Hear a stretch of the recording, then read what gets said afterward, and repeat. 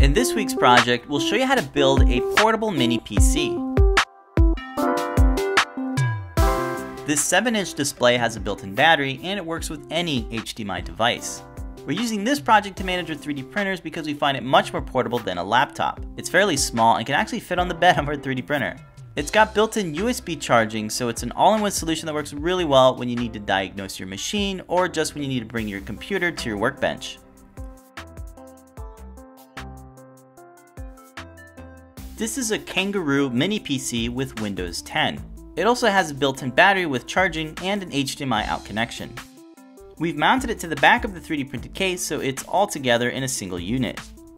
These HDMI connectors are really slim and mounted to a PCB, giving this project a low profile.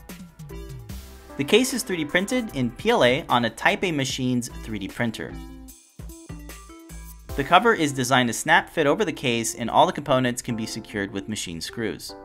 We used 26 gauge silicone coated wires and we only need 4 connections. Prepare the wires by stripping the tips using wire strippers and apply solder to tin them. This will prevent the wires from fraying. The PowerBoost 1000C has an onboard voltage regulator and USB charging. We'll need to connect our wires using a soldering iron.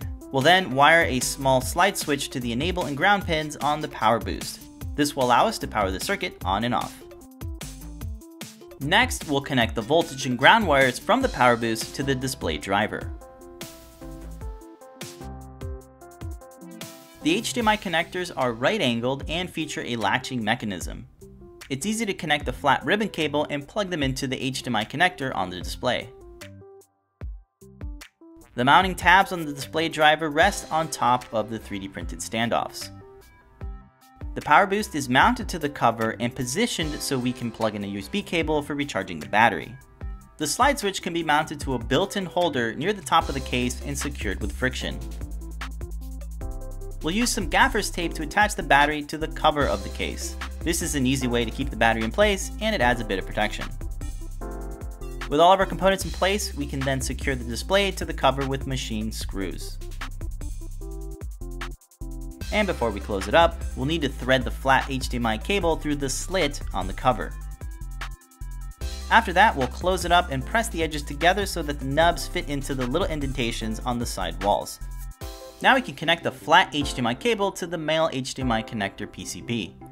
Lastly, we'll attach our mounting brackets for the PC. We just need to line up the mounting holes and secure them together with machine screws. And that's it. This works really great for any HDMI device. Together with the mini PC and a wireless keyboard and mouse, you can get this nice and portable setup. And since it's running Windows 10, we can install all sorts of desktop grade apps. You can also mount it in many different ways. We like sticking it to a tripod so we can easily prop it up next to our 3D printers.